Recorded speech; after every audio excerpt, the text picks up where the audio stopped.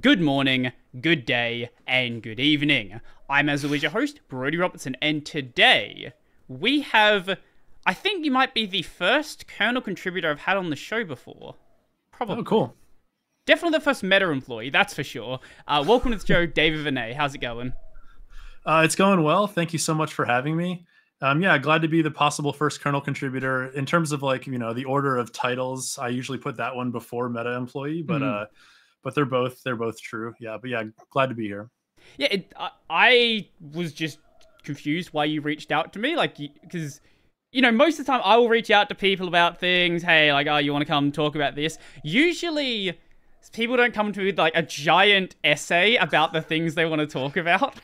Well, yeah, I mean, you have a sizable audience. I actually found your channel because you did that video on the 6.8 release cycle and how like Linus's power went out, and there was Yeah. that regression in the scheduler because there was some like firmware issue with AMD chips with the frequency governor. Mhm. And so, yeah, I have, like I mentioned to you on the email, I have a Twitch channel, twitch.tv/ByteLab that I'm trying to grow an audience for. So I thought, hey, yeah, this guy's obviously following kind of the low level stuff. So it might be nice to come on the podcast and chat.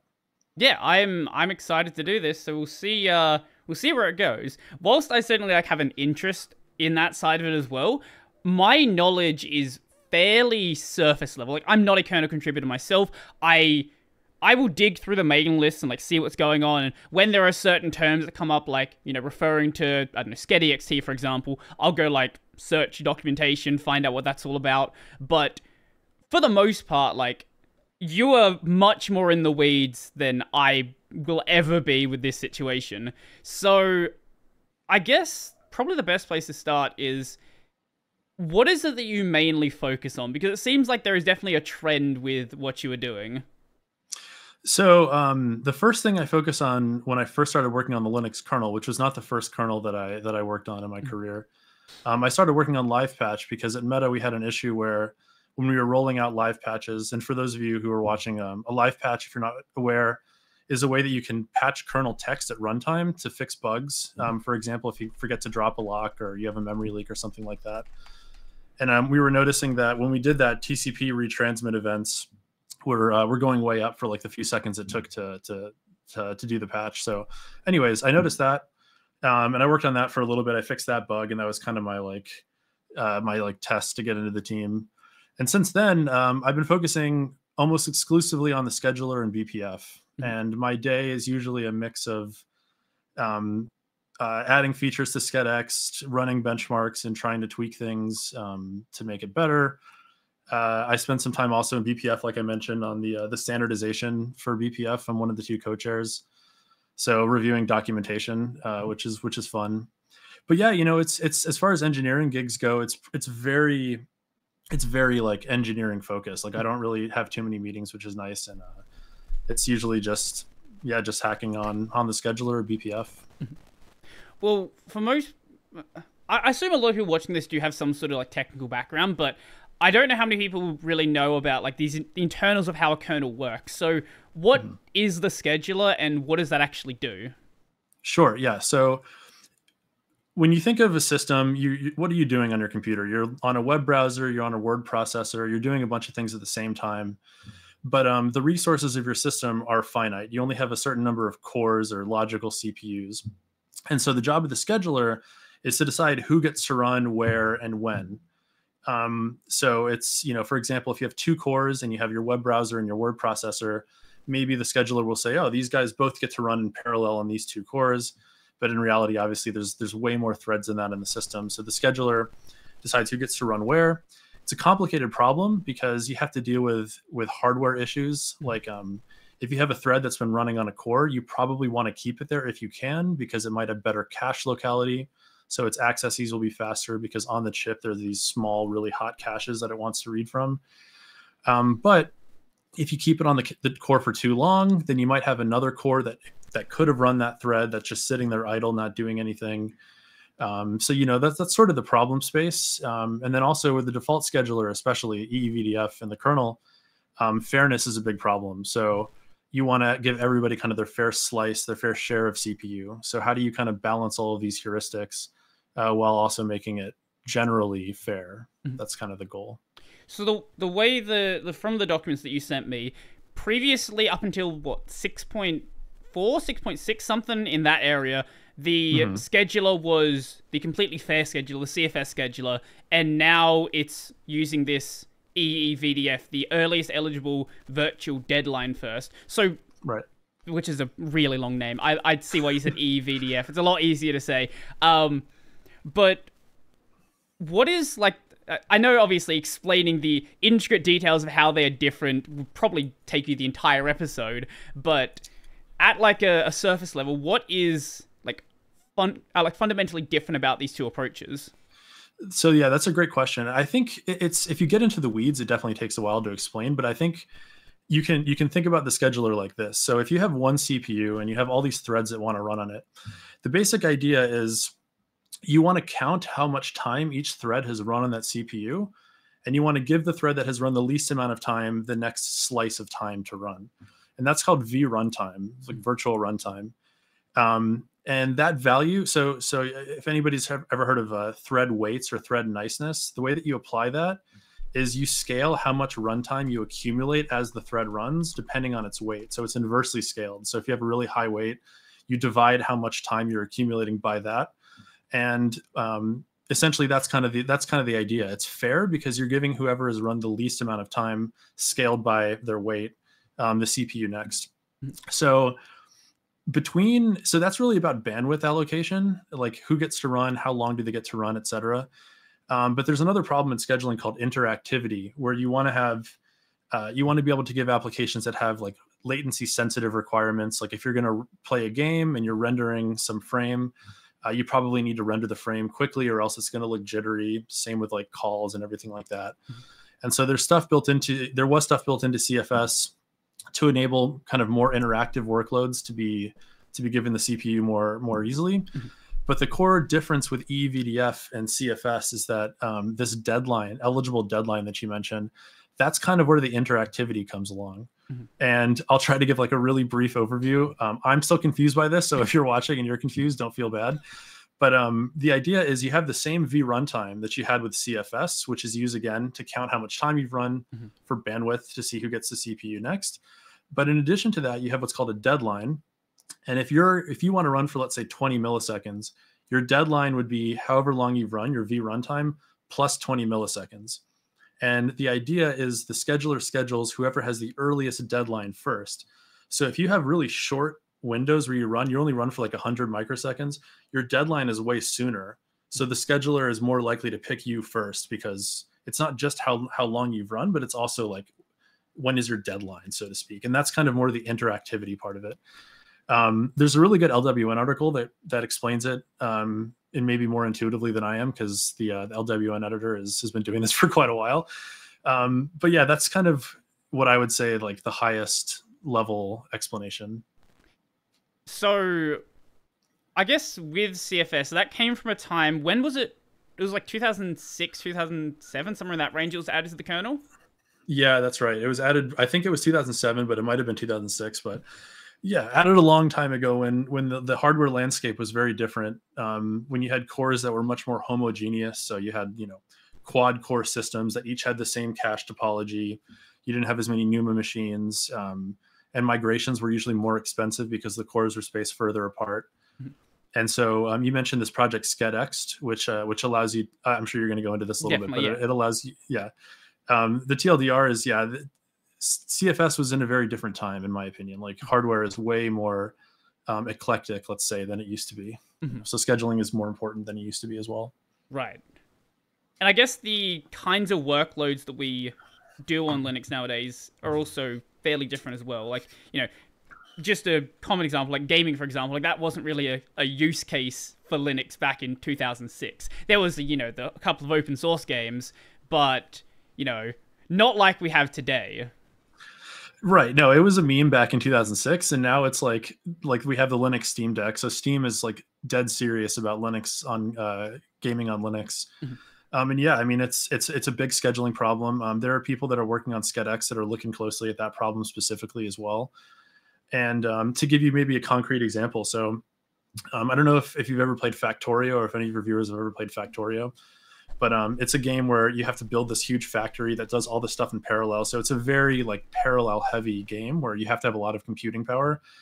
And I think it was Anon Tech did a benchmark where he ran on the 7950XD as I think the AMD CPU that has it's kind of wild. It has a 3D V cache sitting on top of one of its two L3 caches. So if you imagine there's two different groups of cores on the CPU, there's a cache sitting on top of one of them, which means that set of cores has better memory access. There's more cache around it, but it has it has to throttle itself more often because heat is actually trapped by that cache.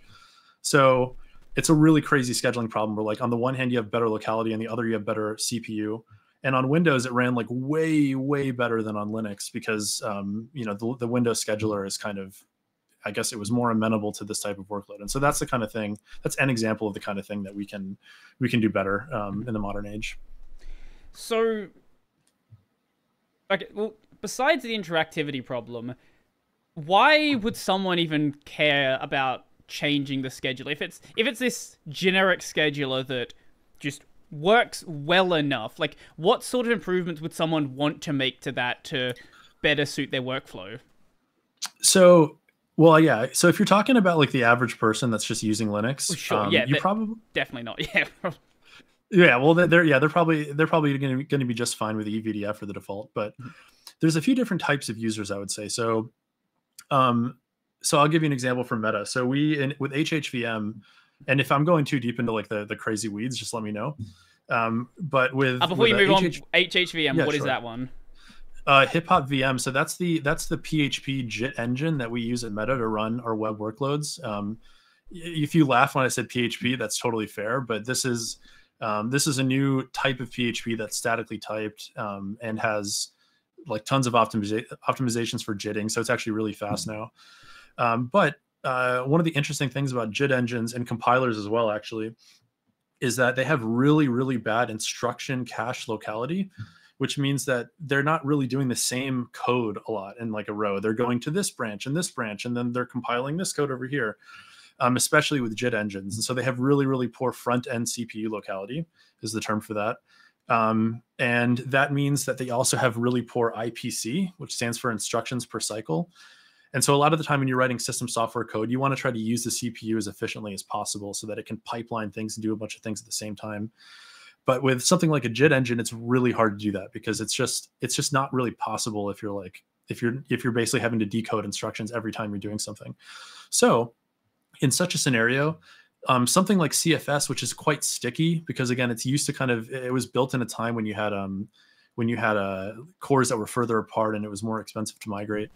It doesn't really lend itself very well to that philosophy of stickiness because you actually just want to throw that thing onto a CPU and just let it go. Like, you want to be able to run this thing as fast as possible. Maybe keeping it on the same CPU for cache locality like might be okay, but if you have a CPU and you're waiting around, then you should just throw it over there. So I sent a patch set for that actually upstream that hasn't been merged yet. But that's an example of like where we want to make the scheduler more work conserving is the term for that. So it's erring on the side of doing more work as opposed to kind of improving locality or these kinds of things. And there's so many things. Like we have a ton of SCEDX schedulers already that are all cute and eclectic in their own ways. And I can certainly give you really interesting examples if you're interested in more. Yeah, if you have some, before we get like deep into what SCEDX is specifically, if you want to give those examples, we can do that. Sure. Yeah. So here's another one. So VMs are interesting. Like if you're talking about a VM, the way that the scheduler views a VM is by what are called vCPUs, so virtual CPUs.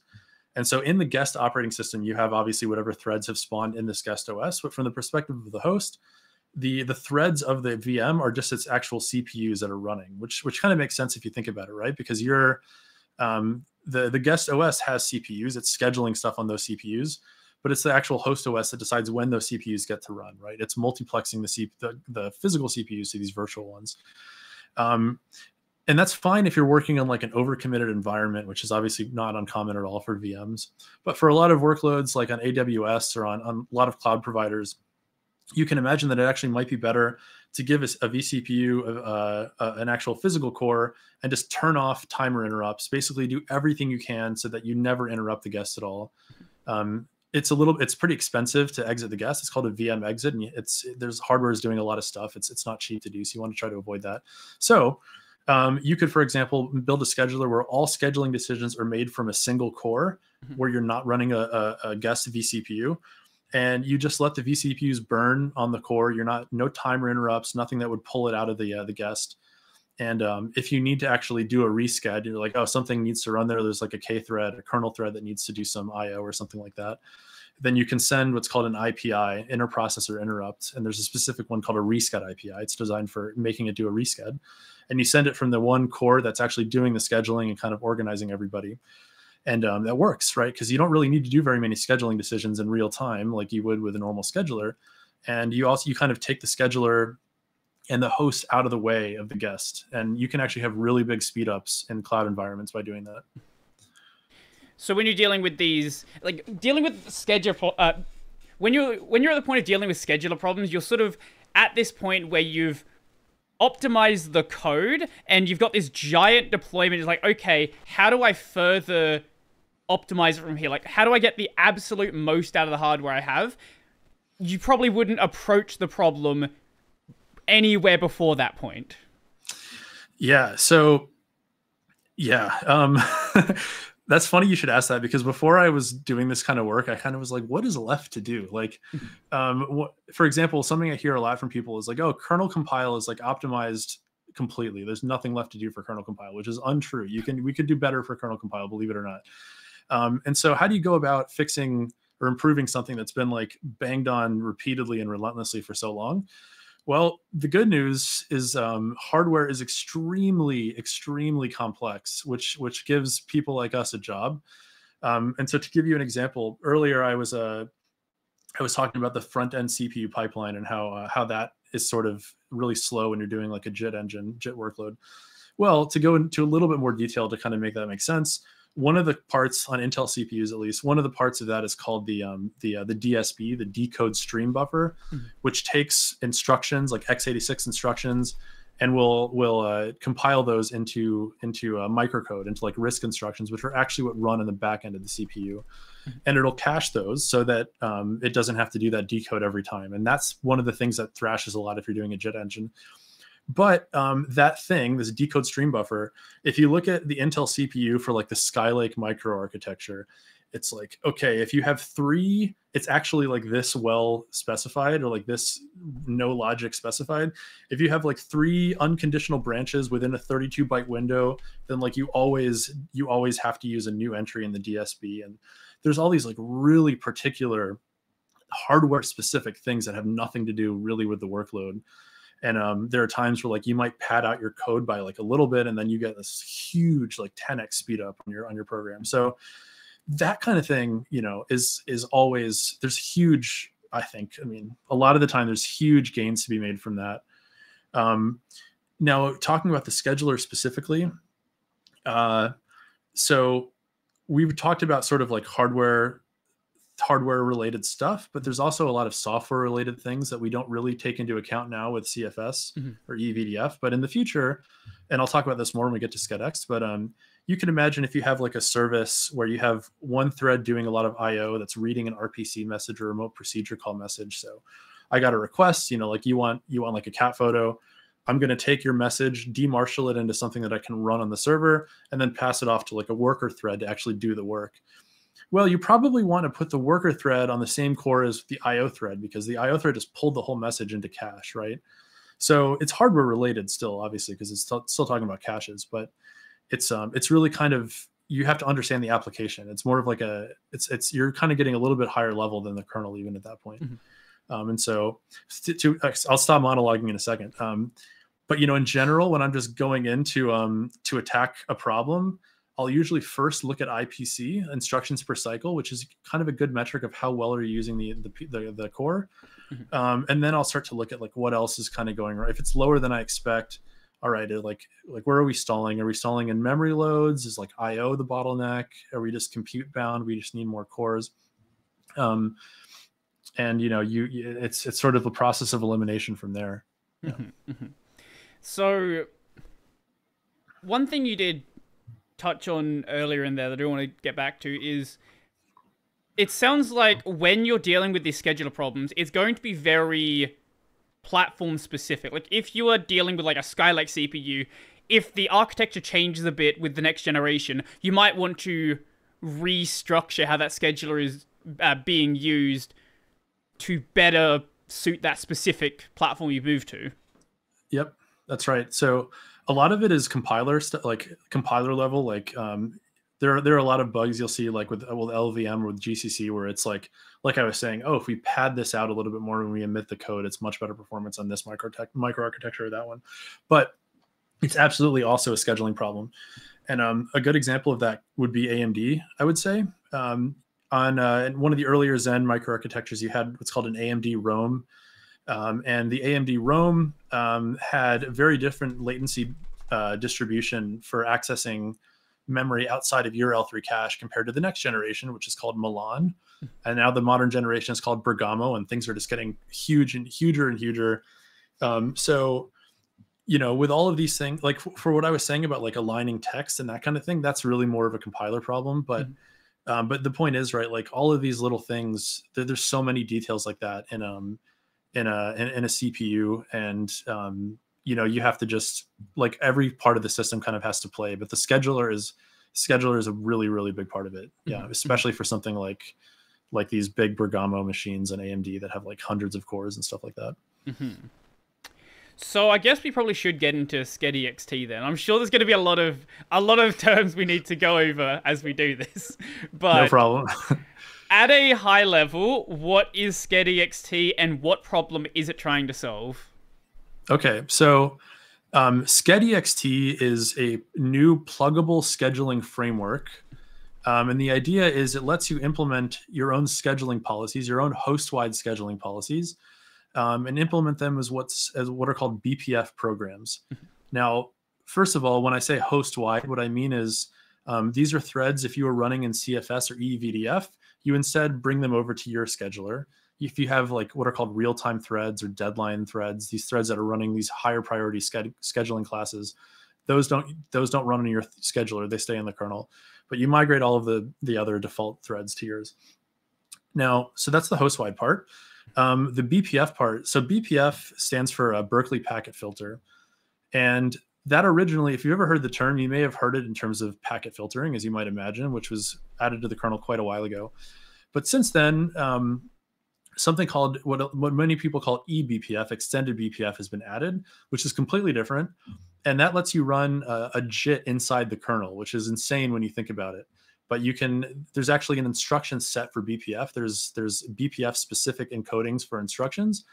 There's a backend for the LLVM compiler where if you have C code, it'll compile the C code into BPF instructions. And then at runtime, throughout the runtime of the kernel will read that BPF bytecode and emit x86 instructions or whatever architecture you're running on to run the actual program natively in the kernel. And there's a couple of things that are special about that. So first of all, kernel modules also do something similar for anybody who's heard of those before, but they're very different than BPF programs for a number of reasons. For example, BPF programs can't crash the kernel. The kernel will statically analyze the BPF program in a component called the verifier.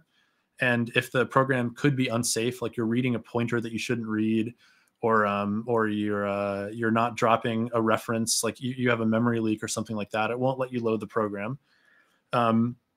It also has all sorts of ways of interacting with user space from your BPF program. Like there are these data structures called maps, where you can have in real time shared memory that you can write and read from both user space and kernel space.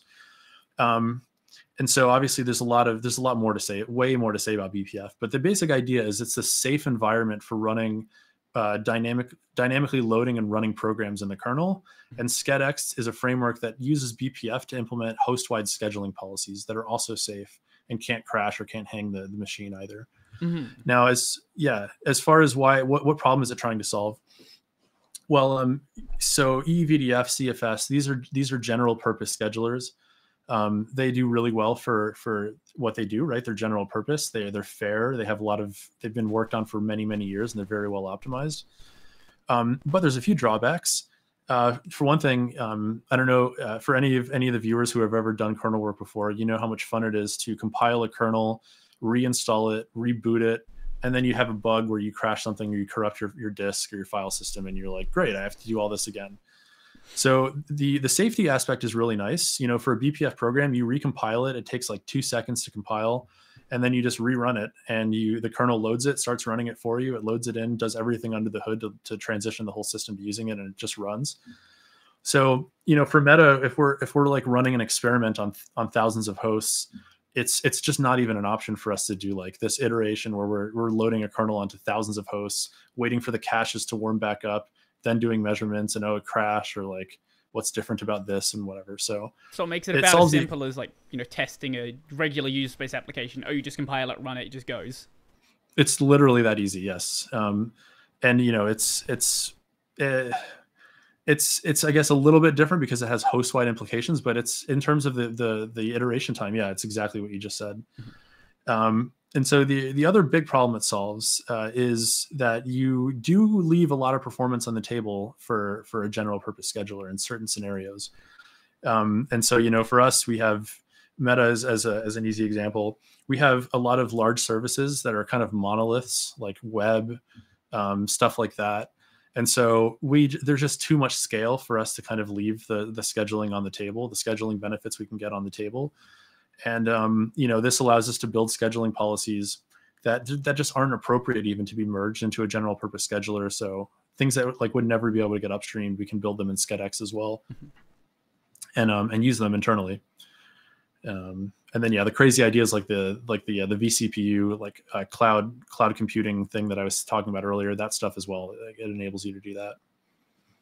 So you could like make your own scheduler even without something like this. It would just be a lot more of a slow iteration process that would just not be suitable, especially in cases like this.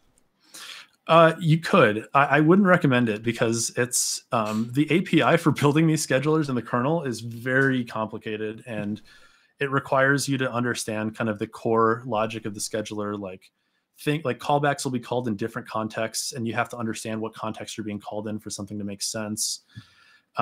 So you can do it. Like Google's written some schedulers, like lots of companies have. But if this is something that you're interested in, I mean, I'm biased, but I really wouldn't recommend doing that. I would recommend looking at SCEDX. It's going to be a lot easier. The callbacks are like, we also tried to make the callbacks and the API like much more kind of intuitive and reflecting the policy instead of kind of the system around it. Right.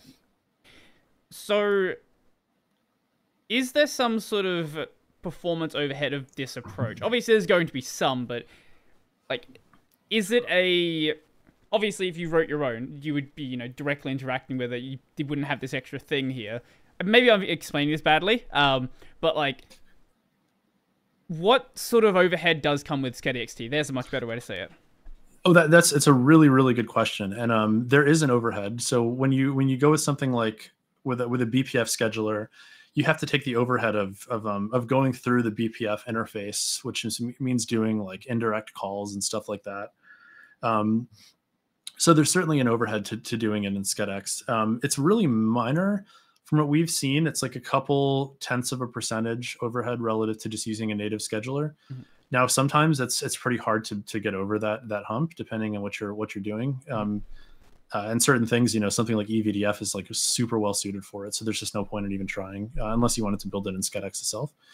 But yeah, it's a couple tenths of a percent. So, you know, pretty low. And the reason it's so low, something I should probably make clear, is that BPF is not a user space framework. Like when you implement a scheduling policy in BPF, the kernel is actually calling directly into your program and staying in kernel space. You can build user space components on top of that. And we actually do have schedulers where we have like load balancing done in user space. But the hot paths, everything stays in the kernel. There's no like handshake with user space or anything like that. And so the overhead is really minimal. And you know, the trade-off obviously works out quite well in a lot of scenarios. For anyone unclear about it, what does a load balancer do? Another great question. So I'll try to give a quick overview of this as well. So if you imagine load is, in simple terms, load is just how much stuff is running on a system. So if you have like 2 threads that are always runnable, then you might have load of 200 because the default wait for a thread is 100, and load is wait times basically how long the thread can run for. Now, if you imagine a really complex system, which obviously most of them are, even if your machine is sitting idle, there's K threads running and all this stuff. The goal of a load balancer is to balance load across the system. And the thing I said earlier about eVDF, where you have this V runtime per core, where you count how much time each thread is run, that's from the perspective of a single core. So each core has its own run queue, and it has its own counter of V runtime. And so within a specific core, everything is fair. But when you go between cores, and especially when you go between what are called scheduling domains, so like between cores that are grouped into L3 caches, at that point, you have to use this sort of higher level view of load to try to balance the system. And that's kind of that's what the load balancer is doing. Right. So I don't know where I was going to go with that, actually. Well, so I can go into a little more detail. No, if you want to. I had something there. It just dude, stuff is so complicated. So yeah, like, okay, you imagine you have 2 cores, 4 threads, right, and 3 of the threads are running, a third of the time. Actually, let's keep it simple. They all run 100% of the time, and they all have the same weight, and they're all in one core. And that means that one of the 2 cores has load of 400 because you're just adding it up, and the other one has load of 0. And the goal is to distribute this load evenly, right? Yeah, every thread should be getting its proportion of compute capacity relative to its proportion of load. And so what I mean by that is, if the total load in the system is 400 amongst these 4 threads, each of them have load of 100, which again is weight times how long it can run, weight times duty cycle. Then they each get 100 over 400 equals a quarter of the compute capacity in the system. And so there's 2 cores, so each of those cores should get 200, should be responsible for 200 load each. And so the load balancer would say, there's 400 on this core, 0 on this core, they should each have 200, so I'm going to move 2 of the threads over, and now they each have 200, and the system is fair, the system is balanced. That's essentially what it's doing. So, okay, so the load balancer is there to make sure the work is distributed across the different threads, and then the scheduler is there to make sure the work that is there gets a suitable amount of time for those individual tasks. Yeah, well, so the scheduler is both parts of it. The scheduler's job is to both distribute load amongst cores and also to ensure fairness on a specific CPU or interactivity. If you look at the actual scheduling code, the load balancer is like kind of in its own thing. Like you do it after some amount of time, or when a core is going to go idle, it might pull load onto the core. But it is both of those things are certainly part of the scheduler. And for example, like the scheduler has to scale to like thousands of cores for some huge machines. So you'll accumulate load within a single core, and then when you load balance, you'll sum the load between them, from one core, whichever one is load balancing.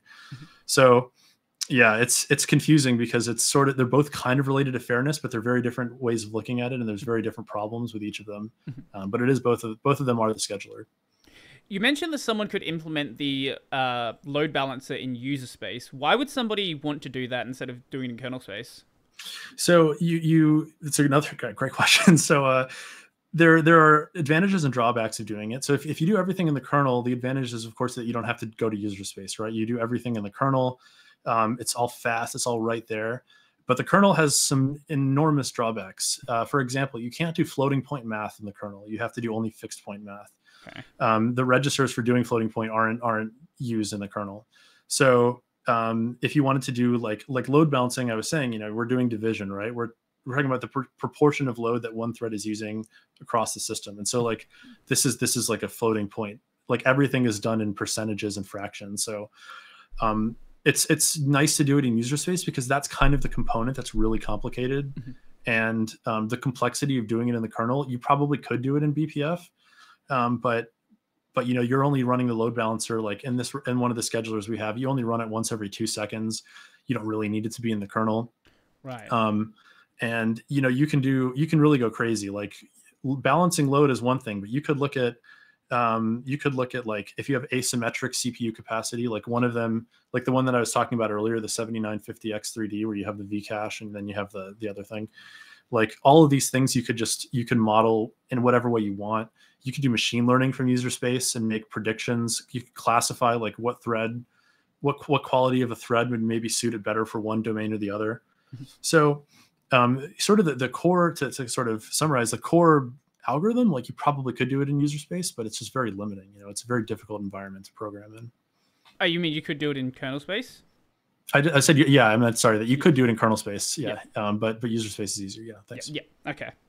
I'm sure most people have heard the terms user space and kernel space before, but we should probably just quickly explain what that is as well, along with why there is this issue with like swapping back between them and why that comes with some sort of performance degradation. Sure. So user space is the part of the computer that you're using, like when you use a computer. Like when you're in a web browser, that's a user space program. When you're using like SSH, that's user space. And the idea with user space is every process has its own virtual address space, right? It has its own kind of virtual fake view of memory. And that's uniform for every process in the system. Your job is to do something, whatever the program is doing, and that's about it. Kernel space is the component of the system that manages all of that stuff. So, in reality, memory is not virtual, right? Memory is physical. You have some amount of RAM on the system, and the kernel has to map, is the term, virtual memory to this physical memory, this RAM.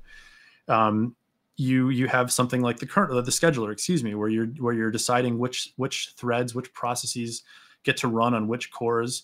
This is something that has to kind of be in the core of the system. And so if you imagine that user space, everything is its own process, its own application.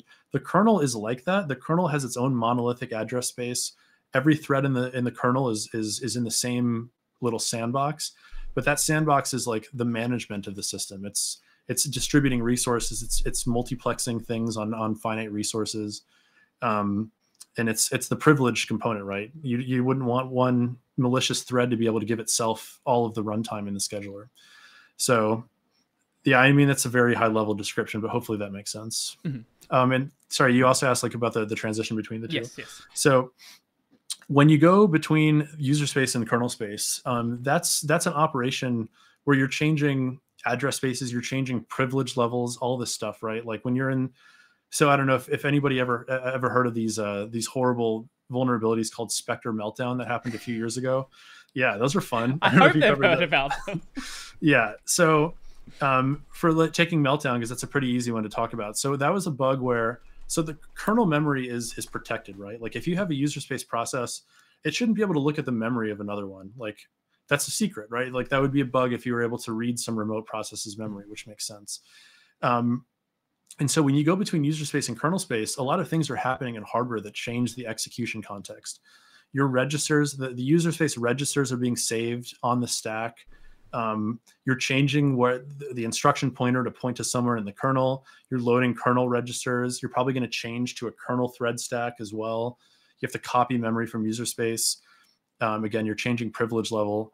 So all this stuff, that's called trapping into the kernel. That's the term for it. All of this stuff happens every time you go back and forth between the two. And Linux is a monolithic kernel, right? So like when you trap into the kernel, there's a lot of layers to go down before you get to the scheduler, for example. It's a pretty core part of the operating system. Mm-hmm. So if you were to say, okay, well, who's going to run on this CPU next? I don't even know if it'd be possible to do this, but if you imagine before you make that decision, you schedule your user, actually it would be possible. You schedule your user space process that's running on this CPU, you schedule it, and it goes, okay, who's going to run next? These guys, this guy's, okay, we'll run this person next, this thread next. And then it traps back into the kernel, it goes back into the scheduler, and it says, okay, this is the one to run next, and that's the one that you put on the core. So that's like way more overhead than if you just look into a kernel space map, right? It's, you're talking like orders of magnitude more overhead to do it that way. Mm-hmm.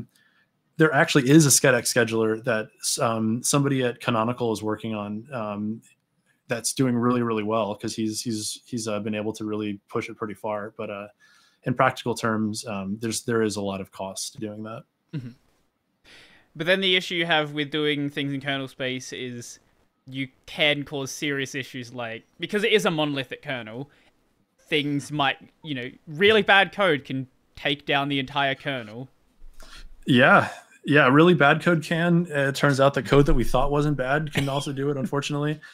Um, Now, within a SCEDX program, within a BPF program, theoretically, you're not supposed to be able to take the host down. And if that would happen, then it should fail to even be loaded in the first place. But for sure, to your point, more broadly, absolutely, it's a big kernel space is like it's a tricky place to be doing programming in. It's good, within reason. It's good to try to push complexity out of the kernel when you can. And if you look at a lot of the kernel algorithms for how it implements stuff, like the heuristics are often probably more simple than you would imagine. Like for prefetching IO, I haven't looked at it in a while, but I think it was a static amount that you prefetch. There's no like tracking. I might be wrong about this, but the last time I checked, I think that was what it was. I don't think there's any tracking of like how much are we reading. Like, oh, we've been reading a lot. Well, like we should prefetch more because we're expecting it to be reading this whole file. So all this stuff that you could do with like math and kind of more complicated reasoning and models about how things work, you really don't see that very often in the kernel. And the scheduler is actually probably the most complex part of the entire kernel in that regard, like how much it has in the kernel directly. But yeah, in general, it's not a great place to be doing that. You said theoretically the BPF program shouldn't be crashing the kernel. I think it's fair to assume that there were some issues along the way where they were crashing the kernel. Yeah, sure. I mean, it happens, It's especially like if there's a new release and there's some big feature that like we haven't seen a corner case, it happens. So far, we haven't. I'm going to knock on wood, but we haven't had any like big issues rolling it out in meta. But yeah, we're working on it. People are finding stuff. The community around the project has actually grown a lot in the last few months, which has been really cool. And with more eyes on it, somebody, for example, opened a bug today because on the stable release of the kernel, if you try to use what's called control flow integrity, this feature called CFI, which basically makes sure that you're always calling a safe function in the kernel, that it would crash SCEDX. And it was because some patch set that was never merged to the actual stable kernel, which it probably should have been. We didn't know that it wasn't merged. And so we just told people like, just don't use the stable release because nobody's really using it that often anyways. But yeah, absolutely. There's, I think anybody who works in any part of software that tells you that there's never problems is being a little bit disingenuous. I don't know how I didn't ask this before, but how long has SCEDX been a work in progress for? It's been in work in progress for about 2 years at this point. Another engineer at Meta, it was kind of his brainchild, and he worked on it for about 6 months, and then I came onto the project shortly after I joined the team and did the live patch stuff, and it's been what I've been working on ever since. So it's been a good amount of time relative to a lot of other huge open source projects that are kind of contentious to get merged upstream. It's not like the longest by far. They're like the preempt RT patches is the one everybody talks about that's taken like 25 years to get merged. We're hoping that's not going to be the case. But it's also been quite a while that we've been working on it, iterating on it, building a community around it until and then obviously after it gets merged to the main Linux repository. One thing I noticed in one of your talks that I don't think you touched on in the talk was the GPL v2 requirement. So yeah, so GPL v2, that's the license that the kernel is licensed with. And another BPF feature is it'll look at the binary of the BPF program, and if that program is not licensed with GPL v2, which is emitted in the metadata for the program in the binary, then the verifier will just fail to load it if it's a SCEDX program. That was the reason. I mean, we added that because we wanted everything to be GPL v2. We wanted it all to be open sourced. But more than that, there were some concerns in the community that this would maybe stifle upstream contributions to the scheduler and stuff like that. And we certainly don't want that. We obviously still use eVDF internally at Meta, and it's a great scheduler. So this is just one of our ways of saying like, hey, people still have to open source them, and we can take whatever crazy ideas that work really well in SCEDX and we can add them to the fair scheduler as well if we want to. Well, that makes sense. Because I heard that I was confused why, because I don't think you mentioned why there was like that, at least in the talk that I heard. Yeah, well, it's a tricky topic because people people have really strong opinions. Like, I don't know how much you looked at like kind of the conversations on the upstream list, but some of them got a little heated. Mm-hmm. Some private conversations did too, and that's fine. I mean, like, I get it. You know, it's not, nothing is ever black and white. But so, you know, if I didn't mention that, it was because I didn't think it was necessary. Like the fact that it's GPL v2 is its own fact, right? Like, okay, now we know that it's GPL v2, and if you have concerns about upstreaming, then okay, you know, that's fair. But at least theoretically, you know, this should be something that we're protected against by GPL v2 at least. Mm-hmm. So we should probably move on to the second thing you mentioned, co-chairing the BPF standardization. Oh, yes. So before that, you're doing that with the IETF. I'm sure the very tech nerds know about the IETF, but there's probably another one that people don't know who that is. Oh, you have to be like a special kind of tech nerd to be up in the IETF. So IETF, the Internet Engineering Task Force, is a standards body that has created standards for a lot of different parts of the internet, like BGP, Border Gateway Protocol, QUIC, like a lot of old TCP/IP packet formats and stuff like that. So they're you know, a very robust, well respected standards body, and yeah, you know, we shopped around for which standards bodies we wanted to go with, and we had I've never standardized anything. I don't think anybody else in the BPF community had, so we decided on the IETF because they had a lot of experts there to help us do it right. So what was the I did see in the document that BPF is also used outside of the kernel as well. So I guess that's why it's a concern for it to be standardized. So that's one of the concerns. Yeah, there's something called UBPF, which is user space BPF. Mm-hmm. Like I was mentioning earlier, BPF has its own instruction set. So if you compile into BPF bytecode, mm-hmm. theoretically it could run like any other JIT. You know, it could be cross-platform, just like a JVM program could run across any platform theoretically. So we wanted to standardize for software reasons. The big reason, though, is because there are hardware vendors that are building support for offloading BPF programs to devices as well. Mm-hmm. And that's a big investment for companies that do that. And there have been companies already, like a company called Netronome that's built BPF offload even without the standard. But that's a little bit of a special case. And so we've been hearing from vendors that this is something that they want. This is something that they kind of need before they'll actually be willing to invest the money in it. Mm-hmm. And you know, like a lot of the trend of the tech industry right now is going towards offloading, like for networking, offloading TLS, like transport layer security. So you're doing encryption and decryption on the actual NIC itself instead of having to go all the way to the CPU to do it. Yeah, you know, it's with like now that we're not doubling our compute capacity every 18 months, these kinds of things are we're sort of where we're going. And so BPF, you know, I think it's a really nice middle ground between having nothing and having an ASIC that costs like $1 billion to build. So, you know, hardware is hard.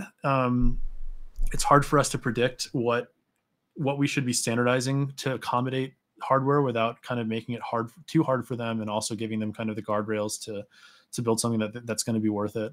Mm-hmm. But yeah, that's the idea. I think more than software, it's definitely for the hardware vendors, but everybody does benefit from it. Mm-hmm. Well, that definitely makes sense. How long has this been in progress for?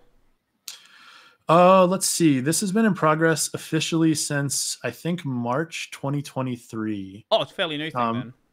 It's pretty new. Yeah. And so there's you can actually Google like the BPF IETF working group, and we have this charter where we have all of these documents that we're intending to write. Some of them are standards documents. Others are what are called informational documents. So they're basically like our suggestions for like ABI and whatnot, but they're not actually standards that you need to follow. But it's pretty new, yeah, and we're pretty close to going to last call for the instruction set standard, the ISA standard, and that's that'll be the first document. So we're really excited for that. But you know, if that continues to go well, and we find that we need to keep going, then this is going to be like a long process. I don't know if I'm going to stay as chair the whole time. I don't know if I have the energy for that, but it'll be a long road for sure. So has there been any, obviously you can't say anything that maybe is, off the books, not allowed to say it, but like, has there been any sort of pushback with the approach to standardization or the idea of standardization or anything like that? Actually, not really. There have been some people at the IETF that didn't think that BPF was the right fit because they're more used to standardizing like protocols and like packet formats and stuff. They're not really used to standardizing like JIT runtimes, right? It's a different approach for them. But so there were some people at the IETF that didn't think it was a good idea. We're still there. In terms of people in the industry, we haven't really gotten much pushback from anybody on that specific point. And I think it's not super surprising. I mean, it's for better, like even for people that don't really like BPF, it's just too big, and we need to standardize it at this point. I mean, the de facto standard right now is just whatever we do in the Linux kernel, and everybody kind of follows along, which is great for us, but it's not really like conducive to growing a global community around the technology. So so I think everybody's okay with it. Yeah. So give me a second. Happened again. No, I had something, I lost it again. What was I gonna say? Right. So considering the history that IECF has with the things that they've typically been involved in standardizing, why specifically go through working with them? So yeah, we thought about working with a few different people. We thought about working with Oasis, which is what Vert.io went through. We thought about doing just publishing the standard through the eBPF Foundation, which is a subsidiary of the Linux Foundation. They haven't standardized anything, and I think amongst the three, it's probably not controversial for me to say that IETF is definitely the most rigorous and has like the most kind of oversight and processes. And so for us, we wanted it to be a good quality standard, and you can certainly do that with Oasis. Nothing against Oasis, but we just needed, none of us had experience with standardizing anything, so we just needed the help. Like, yeah, we were talking about doing like ISO standards and all this stuff, and we just didn't know what was involved at all, and so they were able to come in and kind of give us the standard side of it, and we're giving the technical side, and there are people that are thankfully experts in both that are helping. But more than anything, it was definitely just the prestige of the organization, the oversight they were willing to give us, and kind of the hand-holding they were willing to do, and then ultimately just we thought it was going to be best for the community. So you would say it's very much been a learning experience for you then, just trying to understand how these standards even really, how you would even go about structuring it, really. Yeah. Oh yeah, absolutely. And I mean, like a lot of it is just doing what other people do, right? Like one of the things we were trying to come up with recently was how should we group BPF instructions into what are called conformance groups. And what that means is, like, if you want to conform to a part of the standard, you have to implement all of the instructions in this group, or else you're not conformant. And so, do we group atomic instructions? Do we group division, multiplication? What do we do? And we were bike shedding on this for a really long time. And then finally, I just went to the RISC-V standard, and I was like, we're just going to do what RISC-V does. Okay, like that's it. And I think that's actually not an incredibly dumb idea, because a lot of hardware vendors are using RISC-V, and so it makes sense. RISC-V has conformance groups as well, and so that's sort of what we've been doing. Yeah, there's no point just imagining everything up yourself when nobody here has any experience with doing so. Like, you can see what is already out there. You can take inspiration from that and just work from there. Exactly. Yeah. Exactly. And hope that they made a good decision, and you're not just following in their footsteps. But, well, hopefully in the case of RISC-V at least, hopefully that was done well. Extremely well thought out. Yeah, absolutely. So another thing that you mentioned in your email was a thing called shared run queue. Oh yeah. So that was what I was talking. I briefly alluded to that when I was talking about this thing that I sent upstream that does work conservation in the scheduler. And so this is interesting. So I was saying earlier that you have this v runtime notion per CPU, right? And so the problem with that, the good thing about that is you can scale well, because everything is happening in the the granularity of one CPU. So like you don't really contend very much and whatnot. But when you're doing load balancing, the problem with that is you have to iterate over all of these CPUs to like gather load, and load balancing is really expensive. And so there are heuristics in the kernel where we don't even load balance at all if we think it's going to take too long, and load balancing can decide not to do anything if it doesn't think it's worth it, and all these things. And so shared run queue is a feature where per LLC cache, per like essentially L3 domain, we have just a FIFO queue where when a thread wakes up or when it's enqueued, we put it into this shared run queue. And then anytime a core is going to go idle, it could just pull a task from that run queue, the shared run queue, instead of going through the whole load balancing path and doing the slow thing of iterating over every CPU.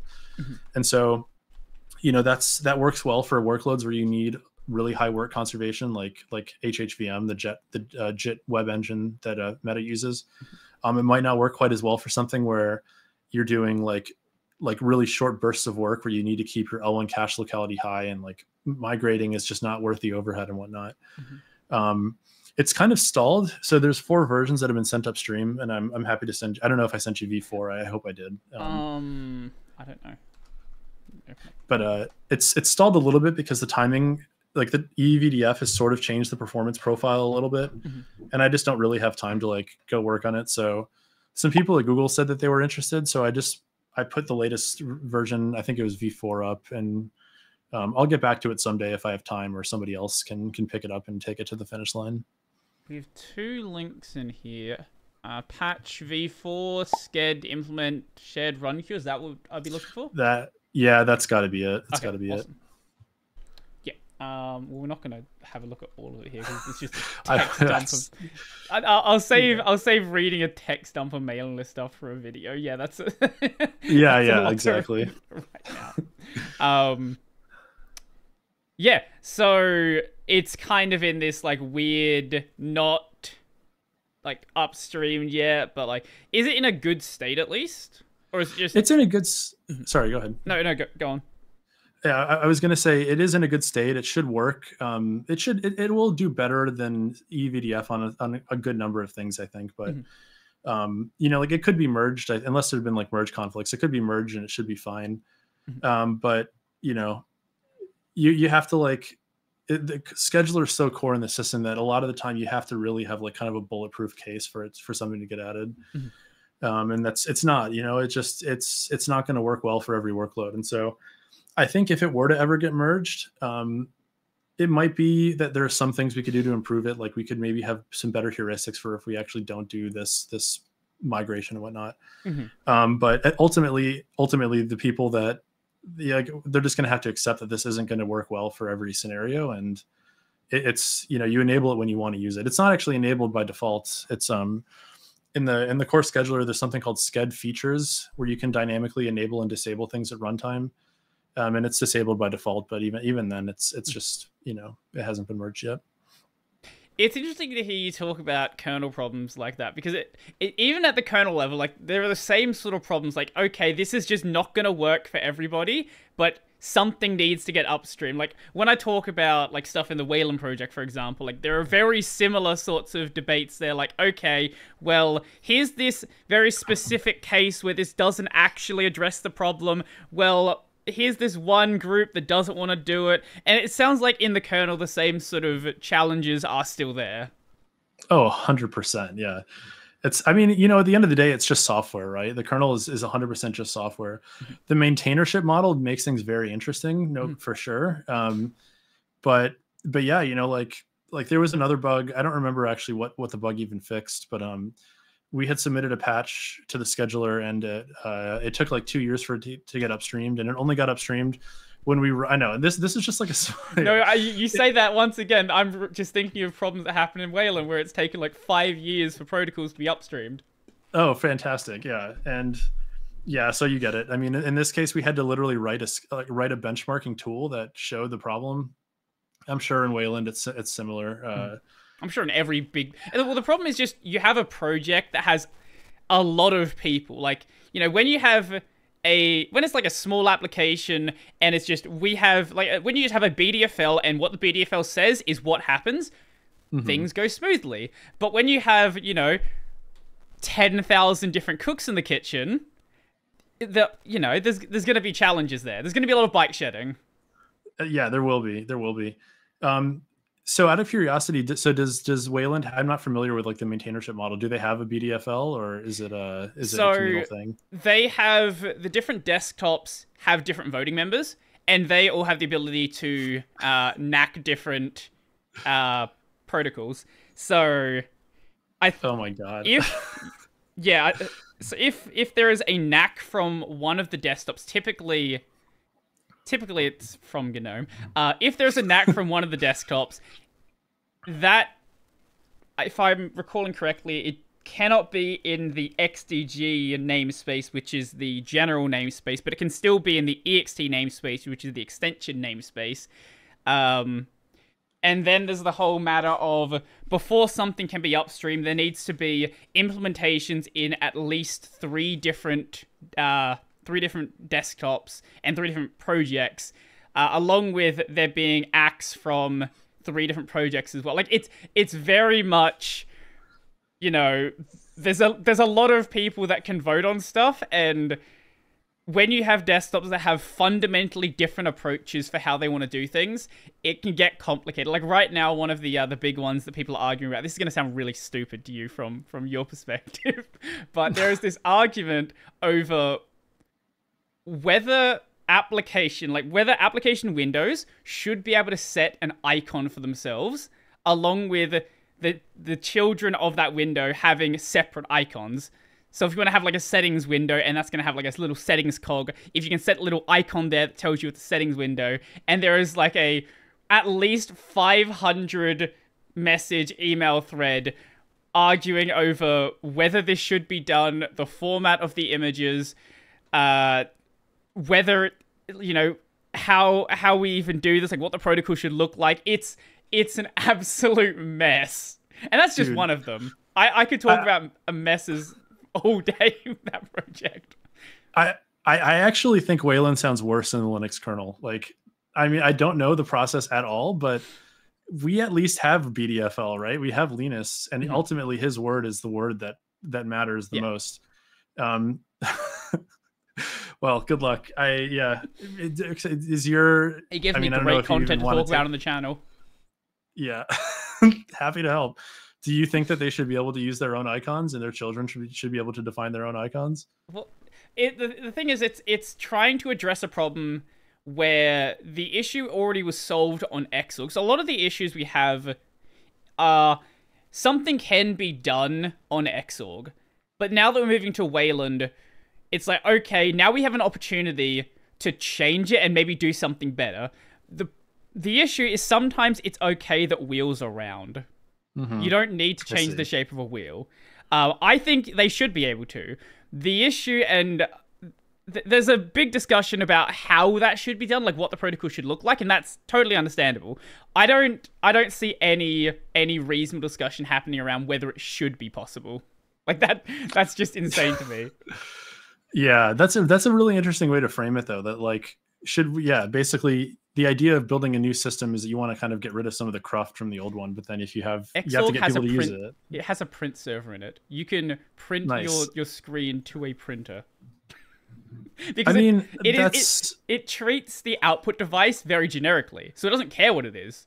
Literally anything could be an output device. Oh God, I'm glad I never got into that. I feel like I should, but I guess I'll let you guys handle that. I'm sure there's at least. I have said before that I feel like Wayland would go a lot better if there was a BDFL. You would have issues. Well, the issue you have there is if they align with what a lot of the users want, because it seems like Linus generally steps in when people are just doing something stupid.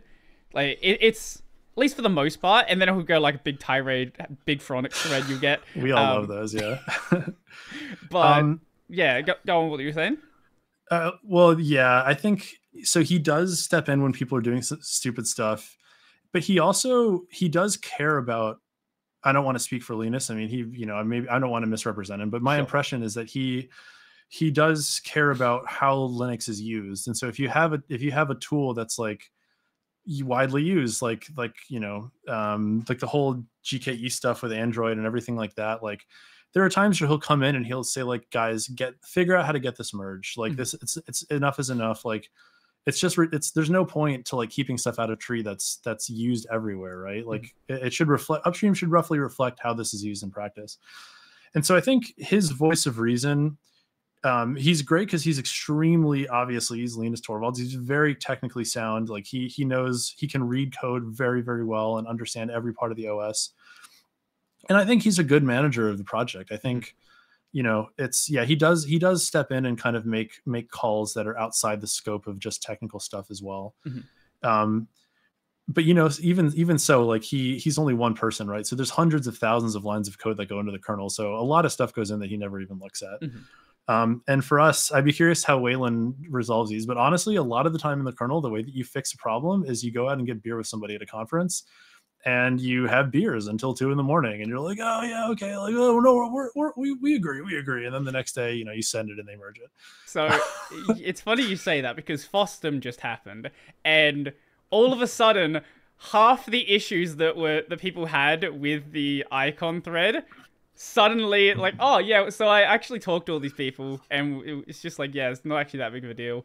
But there's a lot of people that get very, very heated, and you know, there's oftentimes not someone putting a stop to like people just throwing insults at each other, and that's where once that's happening, then things have completely evolved. You're not going to get any progress being done, because the second you insult someone, that's when they're going to be like, nope, I'm right, don't care what you have to say, you're wrong, who cares?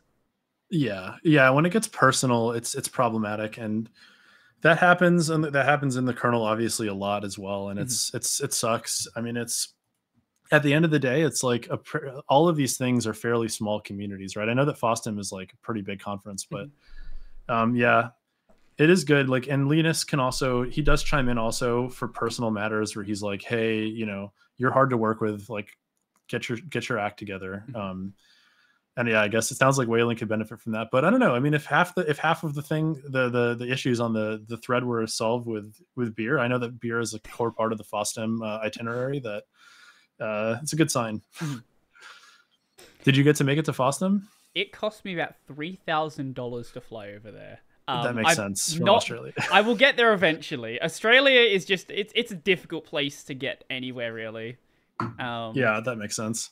I might see if I can do like, you know, go there, journalist funding at some point. We'll see if anyone's interested in doing that. I don't know what their sort of funding is like for that, but I know some of the other conferences definitely do have funding in that regard.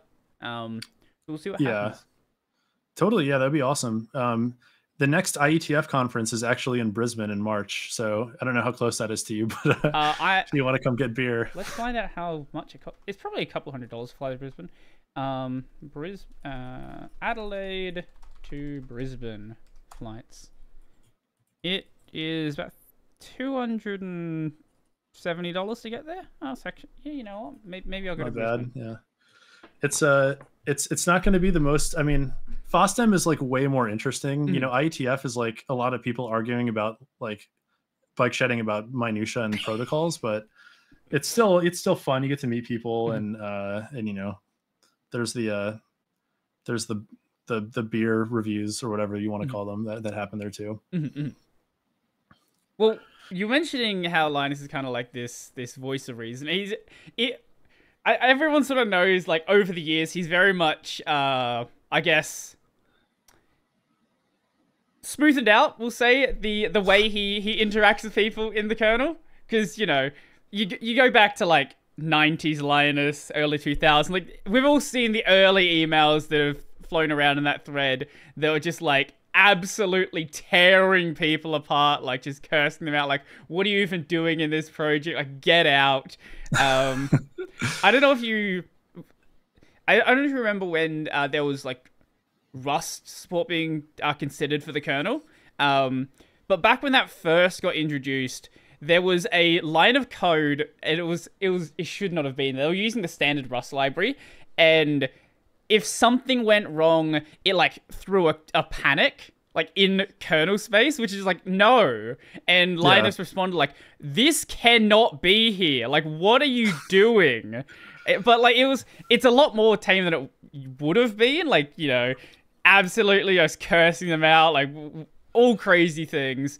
I think, you know, I get why people didn't like the way Linus used to act. It makes a lot of sense. But I feel like there is some sort of benefit there having someone that is going to, like, someone there needs to be separate and have that sort of oversight of what people are doing. You can't just let, you know, you can't just let people just blindly do what they're doing, especially on a project as big as the Kernel.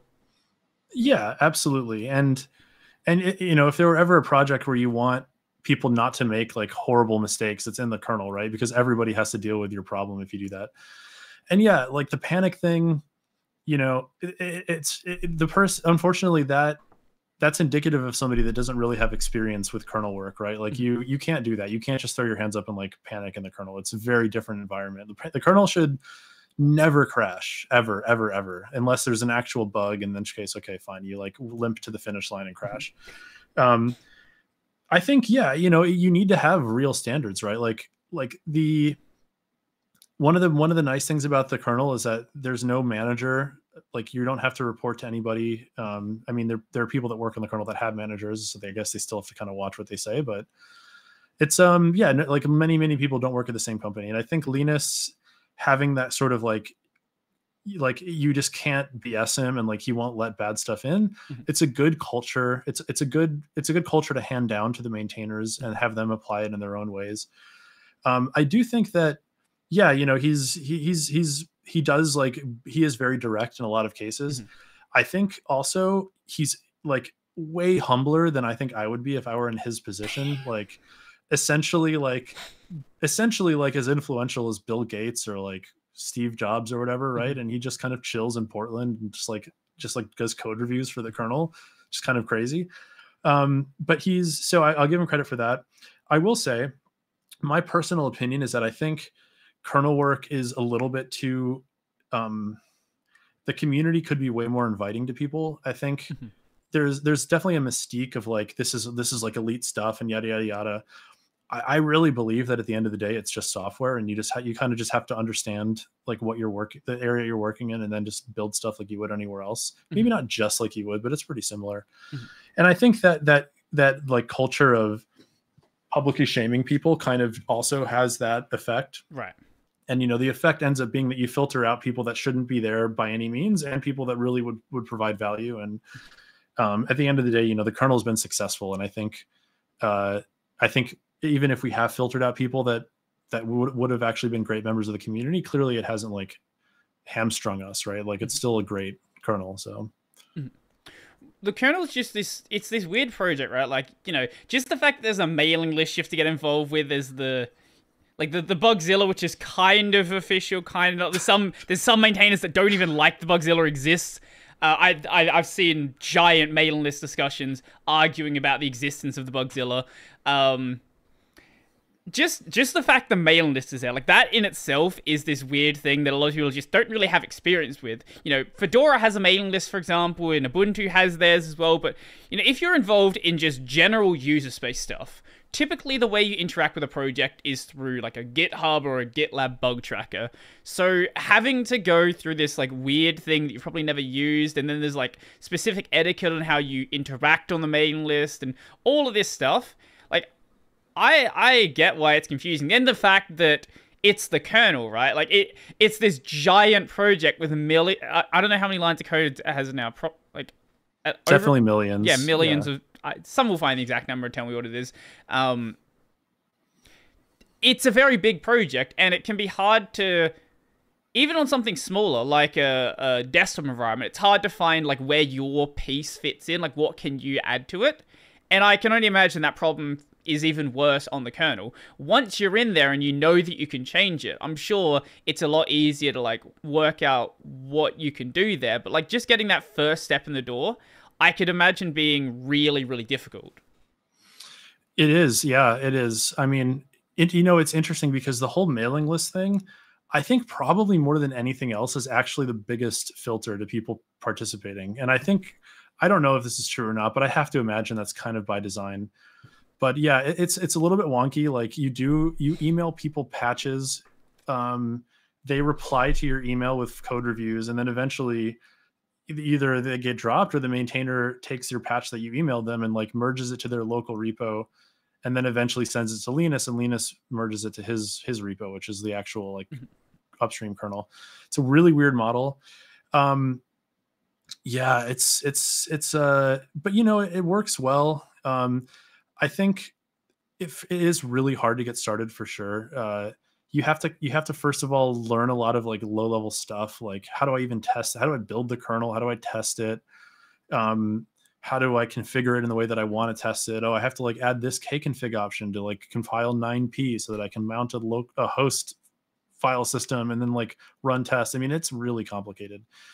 But you know, it's that part of it, like the mailing list part and the like getting your rig set up kind of thing. Honestly, it's like probably a couple of weeks. I actually wrote a blog post on how to do the mailing list part if anybody wants to get involved. To me, the best thing that you can do if you do want to get involved is to just do code reviews.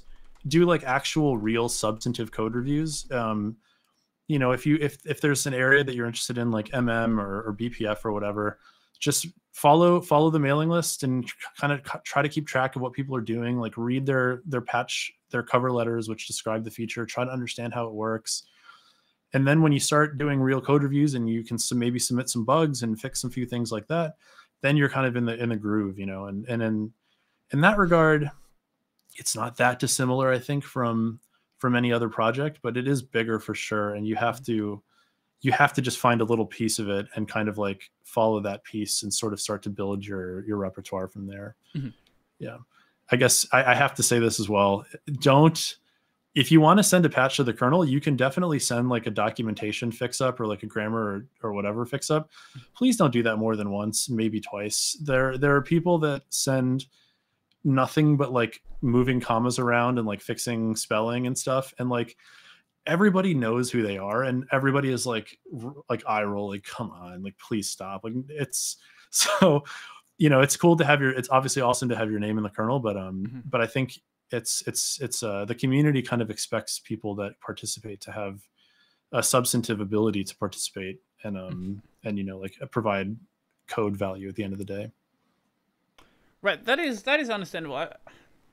The documentation one is weird because, like, someone, you know, I get wanting it to be like a substantive change, and I don't know, it's weird, right? Like, because you see an issue with the documentation and you do want it to be fixed, even if it's like a fairly minor one. But I can get it from that perspective as well, where especially if you are doing it a lot, like.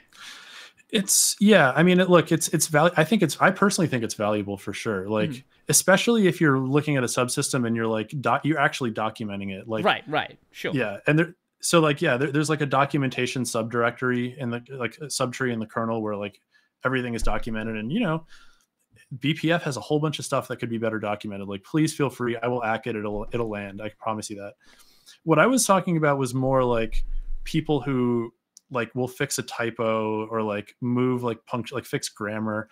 It is like, I do think it's valuable, but people know that you're just doing it to like get your patches in, you know, and it does have a cost because you do have to have like people with very limited bandwidth review these things and whatever. But yeah, I mean, it's hard to describe. Like, some of the people that do this also like will like engage in code reviews, like kind of like in a confrontational way and be like, you need to document this. And it's like, you know what? No, you have no right to demand anything of me at all.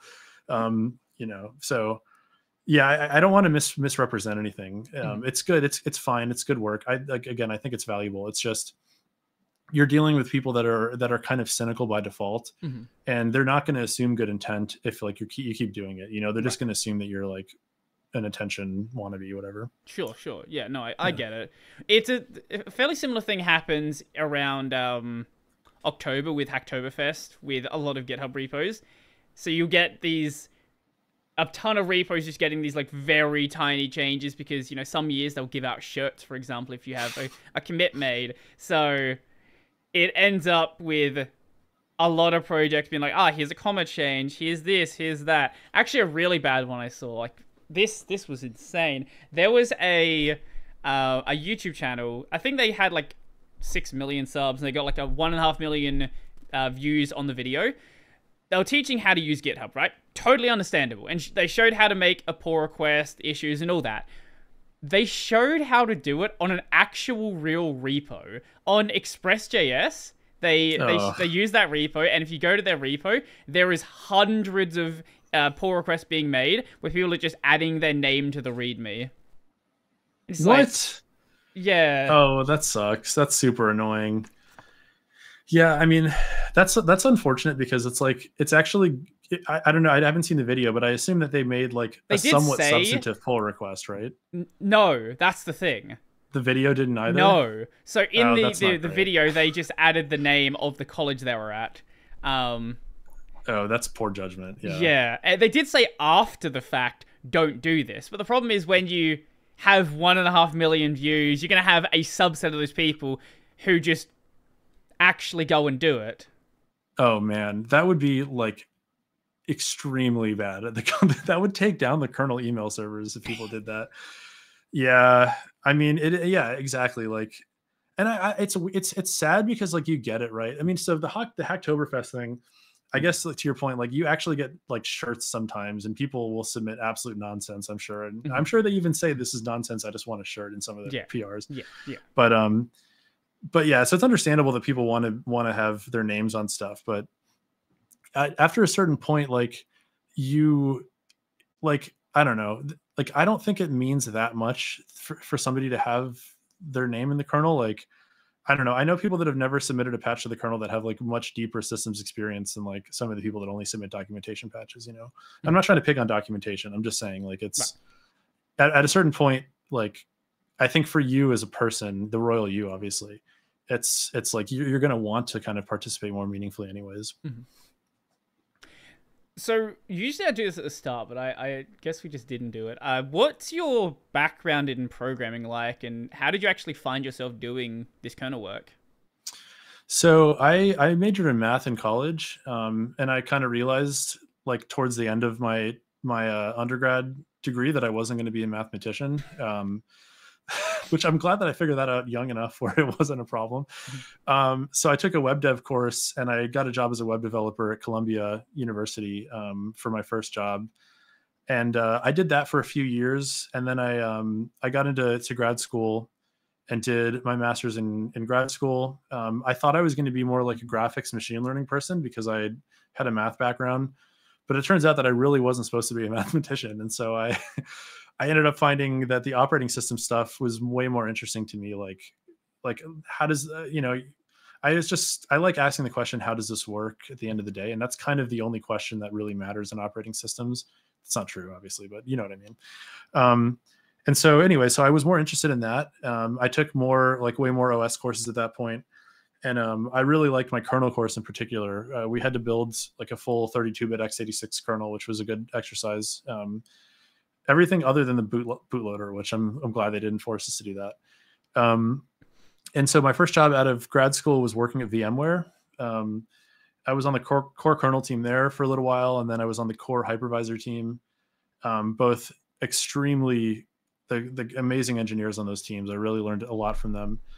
But I hadn't really done much open source work. I kind of wanted to, but I had done like some web developer open source stuff, but nothing like to write home about. And then, I went to Meta. I worked on an internal thing for a little while that ended up getting canceled. And then, the Linux kernel team thankfully was hiring. So I switched over to there, and that's kind of how I ended up in this situation. But yeah, so TLDR, web dev to grad school to OS to kernel work in industry. It's kind of how it played out. Oh, so the kernel work started when you were already there? When I was at Meta, when I entered Meta. Yeah. I'd been doing kernel work for quite a while at that point. Yeah. Okay. It was more related to like virtualization because I was working at VMware. So the problems were like, oh, we have like VMs migrating between NUMA nodes. Like, let's migrate memory with them, whatever, stuff like that. But it's all the same at the end of the day, really. It's like there was an article that came out recently on LWN about how there's NUMA text replication is something that people are trying to do. And just a very brief overview of that. so like when you're talking about a big computer, if you ever heard the term multi-socket, that's if you have like two NUMA nodes is really what multiple NUMA nodes is what's going on. And essentially what that means is there are different places where you have pockets of RAM that are closer to certain sets of cores. And so you want to read from the memory that's closer to your cores. And one of the things that people want to do right now in the kernel is replicate the kernel code and read-only data to all of these NUMA nodes. And that's something that we did way long ago on the hypervisor side in my previous company. So, people play catch up. It's different, very different problem in Linux because you have like live patch and stuff like that. So it's hard to do this sort of synchronously, but yeah, the skills translate for sure. So you've had a fairly interesting career, I guess it's fair to say then. It feels like it. Yeah, it's certainly been a wild ride. I mean, I definitely didn't expect to be working on the Linux kernel team at Meta, but it's been an awesome experience. Kernel work, it's wild. I'm glad I'm here, but we'll see. I don't know if I'm going to want to do kernel work for my whole career either, because it's a pretty specialized space, and I think you are somewhat limited in what you can do at the end of the day as well.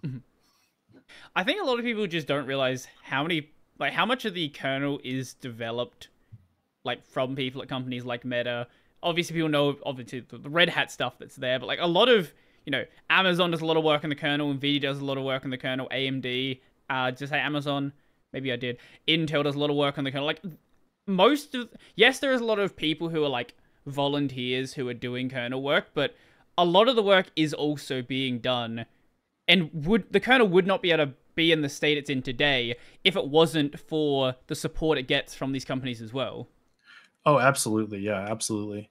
Yeah, I mean, for Meta in particular, a lot of the bigger maintainers are on the team, like the multi-queue, like the block maintainer, Jens Axbo and IOU Ring, he's on the team. The C groups maintainer, and actually now the other SCEDX guy, he's on the team. So like Meta, I can't really speak for other companies, but for Meta at least, they are given a lot of time to be maintainers. Like one could even argue that a certain large percentage of their salaries are basically just donations to the Linux kernel community, and there's like no expectation that they do anything. A lot of their work, there's no expectation that it has to even have any benefit to Meta whatsoever. So yeah, I know that there are people that have different opinions, and I understand it. That's fine. But absolutely, there's no way the kernel would be anywhere near where it is today if you didn't have companies throwing tons of engineering resources at it. And, yeah, I think it's a good thing personally. Like it's these, engineers aren't cheap. So it's good to put them in an environment where they can contribute back to an open source kernel. Well, we can kind of imagine where it would be, because there is sort of a good example of it, and that's something like the herd kernel, which was, very exciting back in the late 80s and early 90s. And then even in the early, I don't know how much you've read like the early Linux mailing list stuff, or this is just me being crazy, just reading things that don't matter. But there was even after Linux came out, and there was clearly a lot of excitement around, like even after Debian came out, people were like, yeah, okay, this is going to be temporary until the herd kernel is ready. And then the herd kernel, I think they're just getting 64-bit support in like the last year. Oh my gosh. I think it's great, right? Like it's a cool project. It's fun, but at the end of the day, yeah, like you have to just invest. Like these kernels, these open source projects need companies to sponsor people to work on them, right? And there was an LWN article recently that talked about how after the whole what was it, the log4j thing? I forget what the name of the library was, where like there was that horrible 0-day vulnerability. Like should companies be paying maintainers to work on these core libraries, or should the government, should companies? I think I personally think companies should. I think that like if you have a company that's like that needs this tool, then you should pay somebody to do it. I don't know. I mean, I don't want to like be reductive and like simplify it, but I think at the end of the day, the really good big projects usually do have company sponsorship, for better or for worse. And I don't know. I mean, a lot of really great ones don't too. I don't want to be reductive, but Sure. it's just like, you know, if you were building a project, like you would want everybody to be using it and everybody to be contributing, right? And that's kind of how it goes for Linux. And the nice thing is, like, you know, Linus, Greg Crow-Hartman, all these folks work for the Linux Foundation. They have absolutely zero tie to like any of the other companies beyond their relationship with the engineers who maintain the subsystems. And so they, you know, there is still like a very deep element of impartiality. Like, Linus is not going to accept something from anybody at Meta if he thinks it's dumb or if he doesn't think it belongs. And you don't have to look very far back to see him like blowing up at people that have like a lot of influence on the community that work at Meta. So I think it's a healthy balance, but you know, I see everybody's side. I see both sides of the argument. You mentioned there's always these like little things, these great projects that don't have any funding that are just like, you know, buy one, go, whatever. You have web dev experience. I'm sure you've seen, you know, very critical libraries that are used by every company out there that, you know, one dude just maintains by himself. That it's like 10 layers down the dependency stack that, you know, everybody needs, but nobody even knows it exists. Yeah. Yeah. I don't know, man. That is really, you're right. That's a problem. And like, I don't know, like, even if you were to have the government pay for people to work on that, which would also be great, and they deserve to be compensated. Like, what do you do if you don't even, if like nobody even knows that it's actually sitting that low, right? Right. But yeah, it's I totally agree with you. It's not as simple as, I don't know. And you know, Log4j was a recent one, but there's so many more for sure.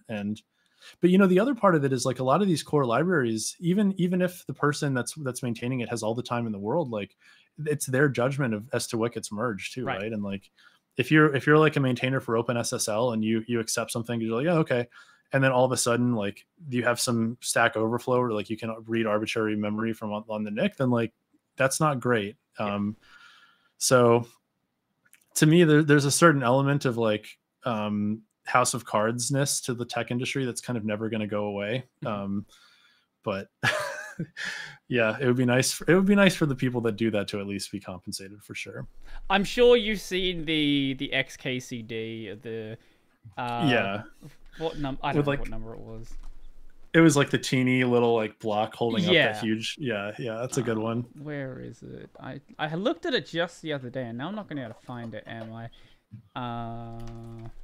There was a. Oh, I think I got it. Yes, it's 2347. Okay, thank you. Yeah. KCD. Okay, let's see.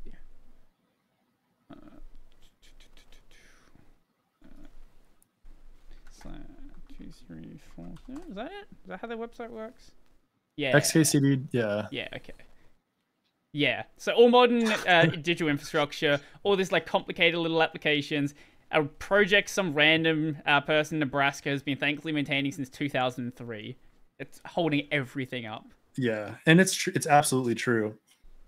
I mean, at least with the kernel, like it's all very well, like the maintainership is documented in this maintainers file, and like there are drivers that everyone's like, who's maintaining that? You know, like there's a lot of code, but it's well documented. But yeah, I mean, the kernel is a kernel, right? Like it's not user space where you have everything that's actually used on the system that's building up your whole ecosystem. And so yeah, it's unfortunate for sure.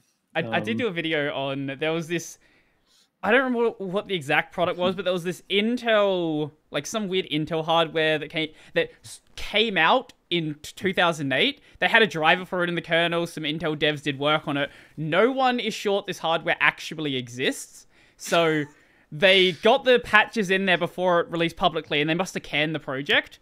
So someone was like, does anyone actually have this? Can we just get rid of this? Like, nobody was maintaining it. Nobody knew what it did or like why it was still here. And it's just random. Like, obviously, yeah, the kernel is well maintained, but there are going to be those parts where, you know, nobody's touching it. Or like a little while back, there was this culling of a bunch of random old Wi-Fi hardware, like 802.11a hardware and stuff like that. Where it's just like, is anybody actually still using this? Like, do we need this here? Can we get rid of it? Is anyone sure it works? Because, like, it's hardware that nobody even knows if if a kernel maintainer has. Like, nobody can test it. Nobody's sure if it's still working. It's like, so... and they were saying, well, yeah, if somebody has the hardware, please speak up and we'll keep it around if it's still working. But, like, you know, if nobody's using it at this point, like, there's no reason to keep it around. Like, a couple years back, there was a discussion about dropping... I'm surprised it's still supported in the kernel, but support for the Intel 486. And they're like, is anybody actually running a modern kernel on a 486? You know, probably is the sad answer to that question, though. And yeah, like it's tough because the process for getting rid of it is exactly what you just said. Like, you kind of ask timidly, like, is anybody using this? Like, hoping nobody says anything, and then you remove it.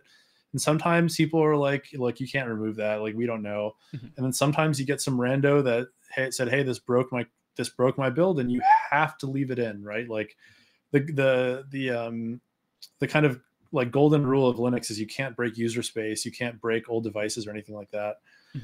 And yeah, I mean, the Intel story is pretty funny. I wonder if that was the what was that feature called where they had like the secure enclaves, SGX, that might have been it.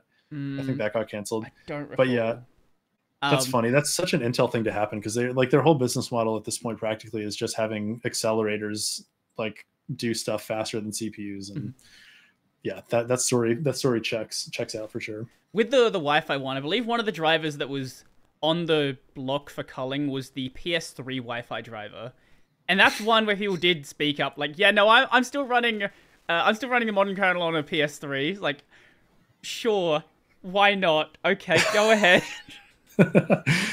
I mean, the nice thing about like the driver model, I think, is pretty good with Linux, where the policy is if you haven't upstreamed your driver, then you get no backwards compatibility guarantees at all.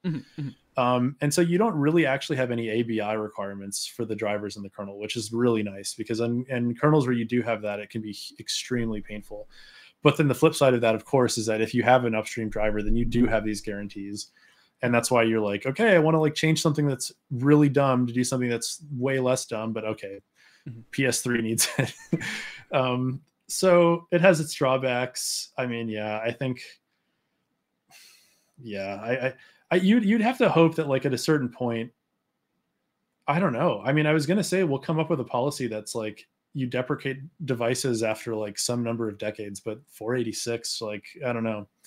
So it's going to be a problem for the foreseeable future for sure. Well, deprecation's a weird one, right? Because you can deprecate stuff, but then there's the issue of, can you actually remove it?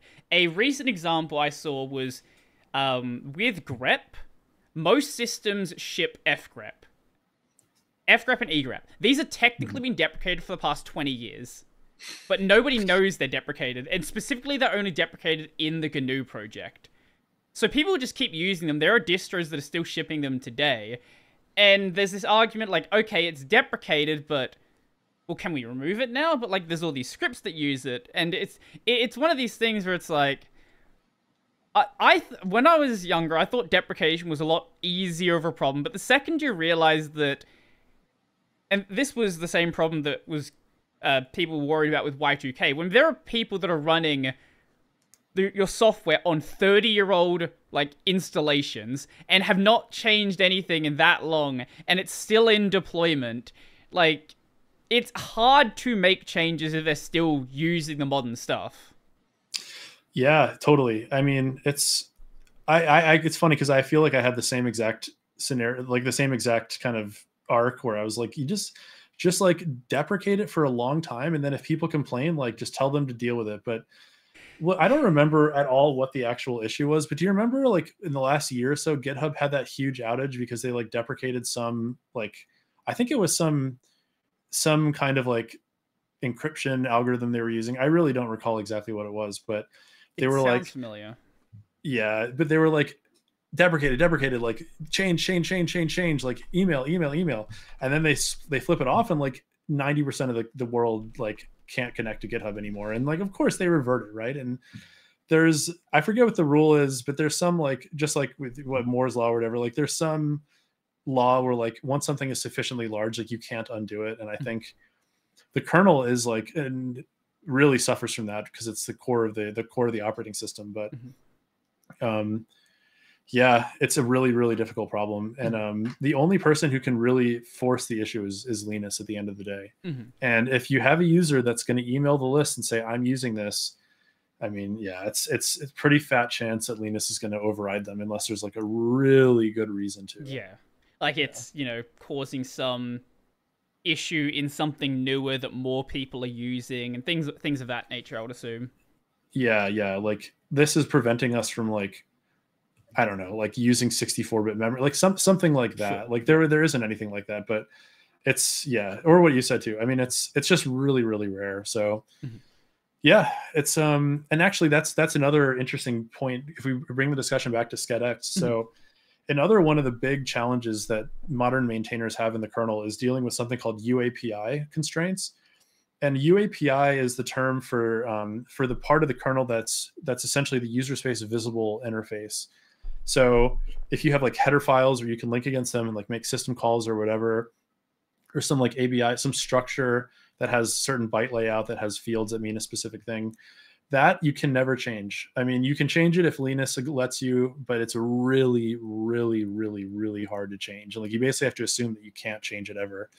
So maintainers are very understandably guarded for new stuff that's being added to UAPI. Like it's a very, very high bar. And even if something is a great feature, they might just feel like, I don't want to maintain this. It's going to take too much time. So one of the nice things about BPF is that, especially in the modern version of BPF, because these schedulers or whatever BPF program you load is a kernel program, there's no UAPI constraints at all. And this thing can talk, the program can talk to user space over the maps, the data structures I was talking about. There is a user space component, but the maps themselves are UAPI. So like the structure of how you share this array with user space, all of that's UAPI. But the actual like communication itself isn't, right? Like you use the array however you want for whatever program, and the actual whatever the communication channel is completely outside the scope of UAPI. So BPF, one of the things that makes me excited about it is it's going to, I think it's kind of the way forward for the kernel to be extended without having to tie the hands of all these maintainers that like don't want to have to add UAPI, but still extend it and still have something that actually performs better anyways, because it's in the kernel. So yeah, that's just another kind of nice thing about SCEDX. There's one last thing I want to touch on, but I will be back in just a moment. Sure.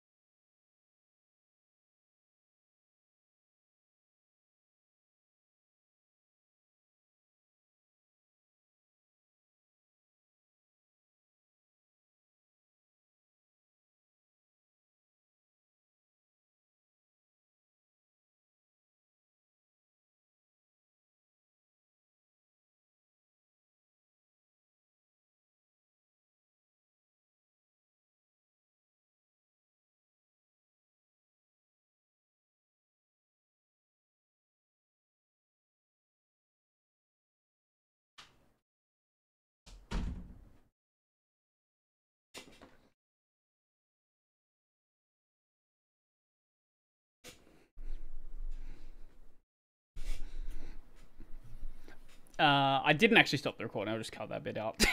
Yeah, I figured that's fine. I did stop the recording with the last person I had, and then I forgot to upload. I forgot to clip on that part that I cut out, so then I had to upload that separately. We're not doing that this time. Okay.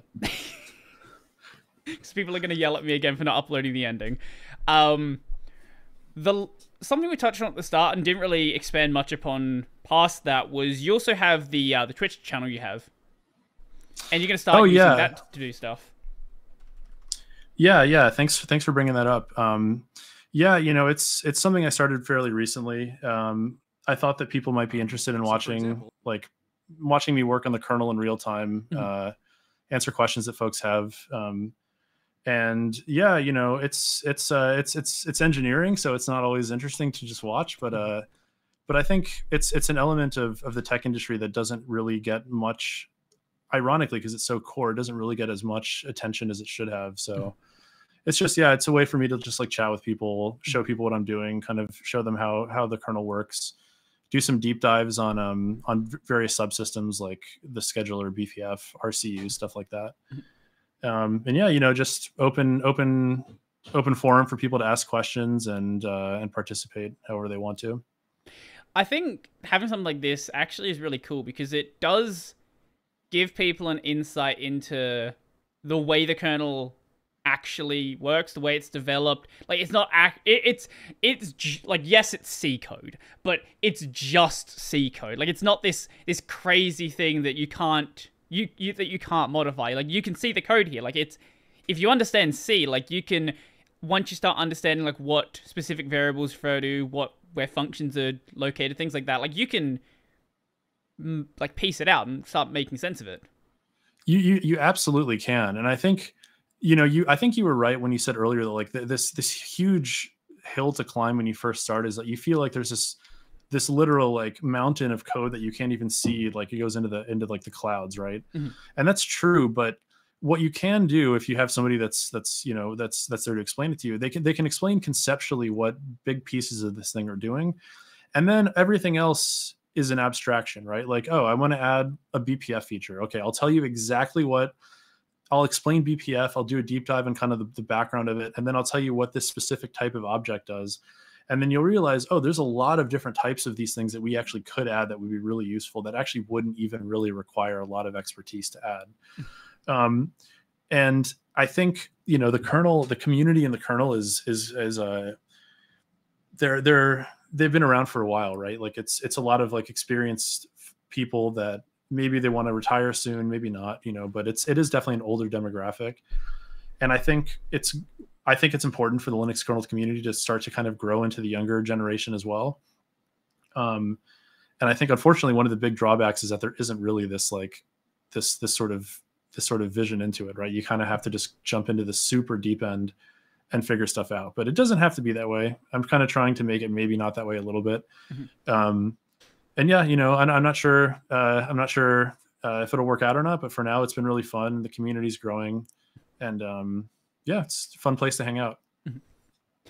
I've tried to do programming streams before, but I get way too distracted by people talking. Like, I can't do it. I feel like I have to be working on something that's like really easy to reason about. Like I can't be like debugging a scheduler thing. Although we actually did debug a kernel bug in real time, which was a fun stream. But yeah, I'm the same way. I mean, it's like, but that's the fun for me. That's the fun of it. Like I'll like talk and do some stuff, and then people will ask questions, and we'll kind of go on a tangent for a while, and then people ask questions about the questions. But usually when I do a stream at this point, I'll have like some kind of plan for it. Like the other day I showed people how Stack Overflows work and gave like an example of how to write a Stack Overflow.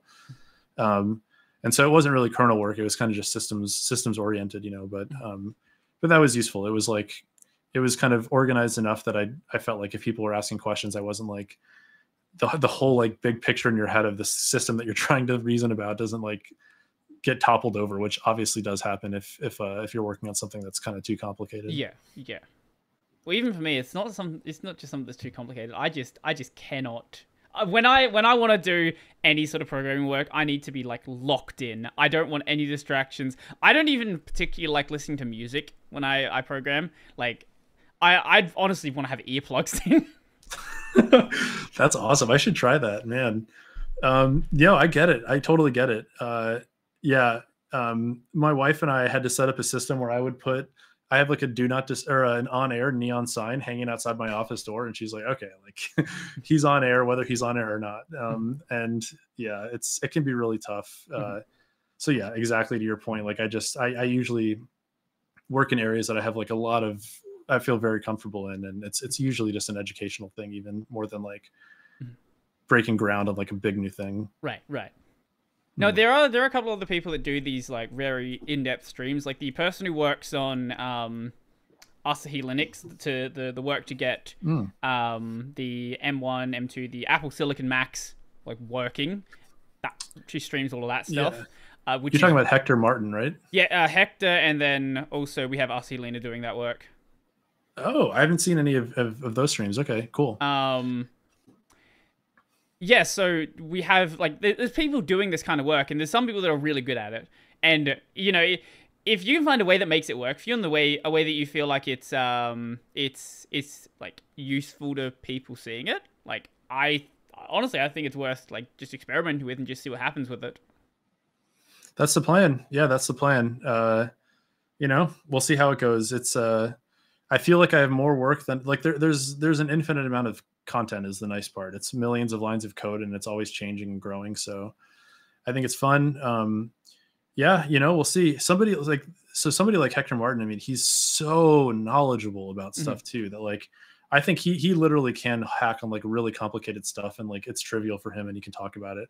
For that, I don't think that'll be, I could do that in my stream necessarily. Right. Maybe. But yeah, mine, I think it's, if I had to guess, it's probably going to be more educational. And I might do like YouTube and make educational videos as well. That's the rough plan, but you know, we'll see how it works out. So if people want to check that out, where can they go to find you? They can go to twitch.tv/bytelab. That's byte, BYTE _lab. That's probably the best place to start for now. And you can do Twitter, twitter.com/bytelab as well. Awesome. Yep. I think we've touched on pretty much.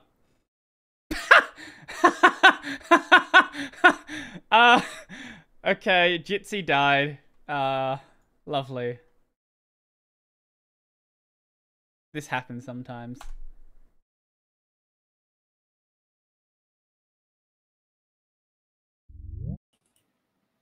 Hey, I think I lost you for a second. Yeah, no, this happened the last time I used Jitsi as well.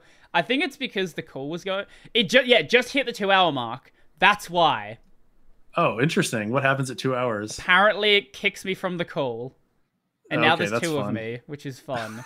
I was gonna say, I guess we should probably end it off now, unless there's anything else you want to say. We've sort of touched on everything I wanted to talk about. I think that was it.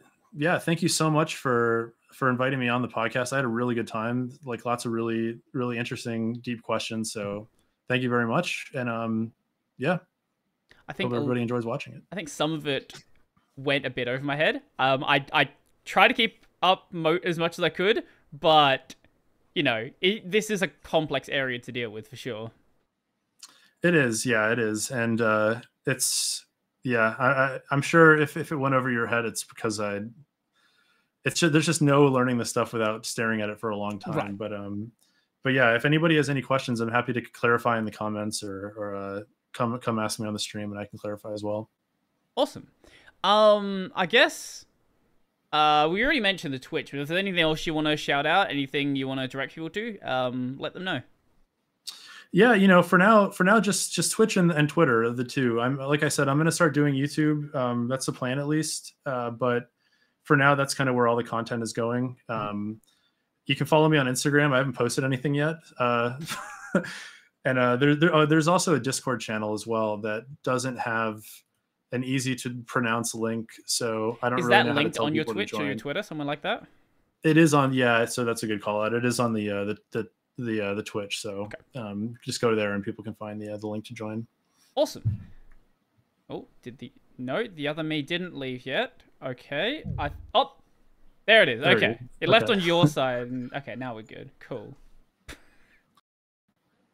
Whatever. Jitsi will be Jitsi. Is that what you want to mention? If it is, I'll do my outro. That is all I wanted to mention. Yeah, thanks again for your time. Awesome. Okay, so if you want to see more of my stuff, the main channel is Brody Robertson. I do Linux videos there 6-ish days a week. I have no idea what will be out by the time this comes out because this is kind of getting recorded a bit ahead of schedule. I've got like 3 episodes backlogged, so it'll be out March sometime. If you want to see my gaming stuff, I do gaming streams over on Twitch at Broody on Games. I'm probably close to finishing both games by now, so just check what's over there. You'll see what's over there. I have a React channel. If I watch things on the stream, I upload them there. Do not expect good content. Do not expect well-researched content. Do not expect anything that's worth watching. But if you would like to see me ramble about nonsense, which is what I normally do, it's just less scripted nonsense, check that out. And if you're listening to the audio version of this, you can find... Radio Optim Reacts, that's the channel. And if you're listening to the audio version of this, you can find the video version on YouTube at Tech Over Tea. If you're watching the video, you can find the audio on any podcast platform. Search Tech Over Tea. There is an RSS feed. You will find it. Stick in your favorite app and you'll be good to go. Give the final word. What do you want to say? Keep hacking. Keep it low level. Keep it real. And yeah, hope to see everybody in the future at some point. Awesome. See you guys later.